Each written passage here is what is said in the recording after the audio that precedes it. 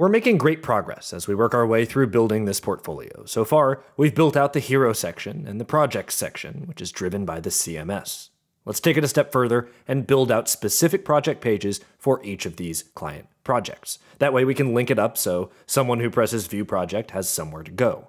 When we created our collection, it automatically generated a collection page template. And if we go there, it's blank. And that's okay. Let's build this just as we'd build a normal page, only it'll be more impressive because we're not just creating one page, we're developing pages for all our client projects at once.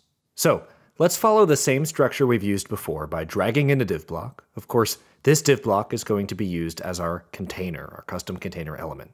And we'll drop another div block inside the container. This one will specifically serve as a project details div. And inside that, we can drag a text block. We can drag it right into the project details div. And we can get the text from project type. Now, we already have an existing class called project type, so let's select the class called project type, and we'll duplicate this element. By duplicating it, it's carrying the same class as the original, but what we can do in inner text settings is select from the dropdown the completion date. Now, we don't want these project types sitting next to each other, so let's change our display setting to block, and let's go back over to the home page to make sure that that's not negatively affecting the project types over there, and it looks just fine. Now, with our project detail selected, we can override alignment and align everything left, and we'll drop in another div block. This div block is going to serve an amazing role as project summary, which we can reflect in the class naming.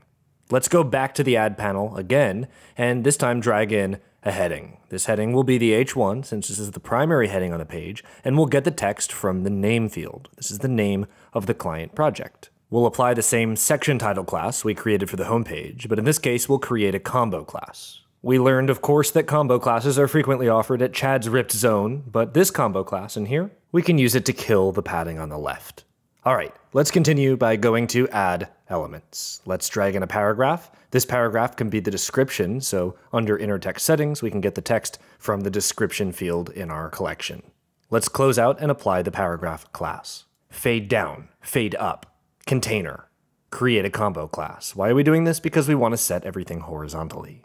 Now that it's horizontal, we have two items side by side, and we can adjust the width on the one to the right, the project summary div block. And by doing that, we're able to pull everything in the container to the left side. We're only affecting the container horizontal combo class. Let's grab our section title here and add some margin. And with our project details, we can add some padding on the top.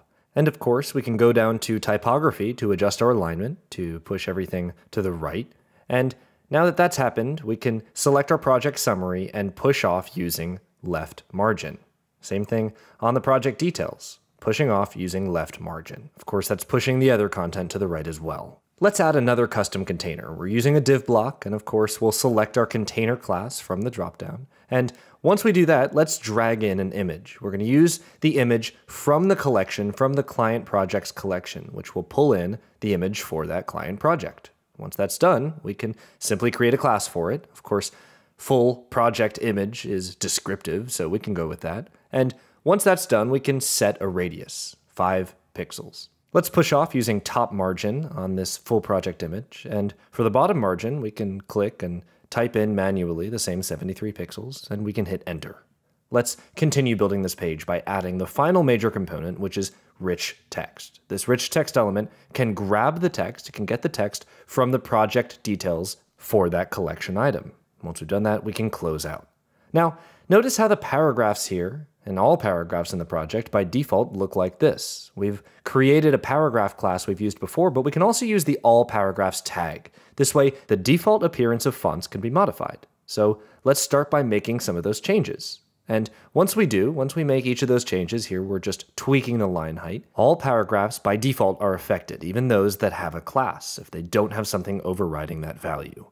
Let's close out and delete that paragraph, and we'll go up and select a different item from the dropdown. We'll select a different client project, and we can see, oh, wait a second, the page built itself. We didn't build this page, we didn't build each of these pages, we built just one, and the data, those data from the collection populated each page. Now, With this page, just like any other static page, we need to test responsiveness, fluidity. So in our tablet breakpoint, let's select our container and take a look. Let's adjust everything to be vertical, whereas horizontal worked in desktop, vertical works a little better here. Let's remove the margin. Let's remove the top padding so that we can adapt this for tablet view. And on our section, we'll do the same thing, holding Alt or Option to adjust both sides at once.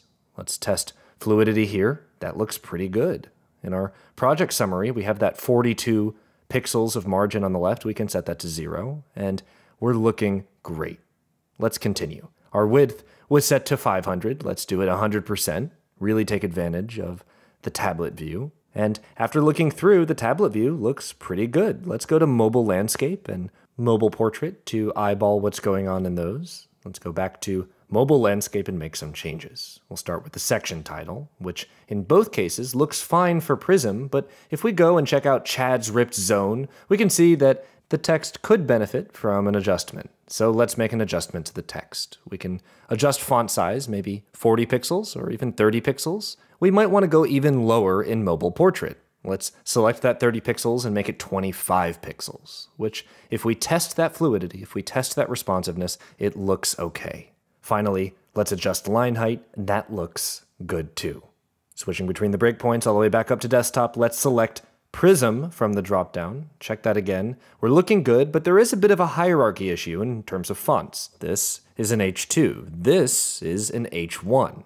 Now, if we want to correct that size difference, we can simply drag in a heading. This is going to be a temporary heading. And the reason we're using a temporary heading is so we can click H2, go into the selector field, and of course, select the tag all H2 headings. Of course, from here, we can make adjustments to the font size to get that just right, and we can make adjustments to the line height, and once we're done, we can move on. Now, the spacing on and around the full project image can be adjusted as well. Let's hold down Option and drag both sides. 25 pixels is pretty good there, and that's about it. We can, of course, grab the handle on the side to adjust and test fluidity, but that's using a collection page to drive your custom design, using the data pulled from the CMS.